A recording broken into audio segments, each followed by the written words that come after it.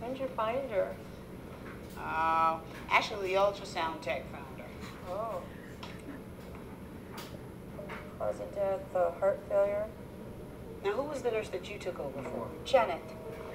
The next guy we have is Mr. Alvin Goodman. He's a 50-year-old, no known allergy. During the night, sudden death. 5:32 this morning, Cynthia Ranch, room 312. DNR, and the only problem we have is we couldn't reach the gym. All right, well, if anybody comes by looking for her, asking questions, can you direct them over to me? I actually wanted to ask you just a few questions about your neighbor, Cynthia Ratch.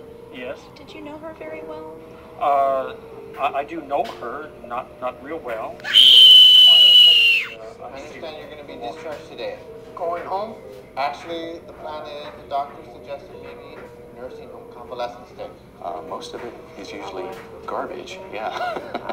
They just can't get rid of anything. They're not able to let go. Yeah, she's got a lot of close-toe attacks. There's like baby clothes over here. Like she meant to give it to somebody, but it just never happened.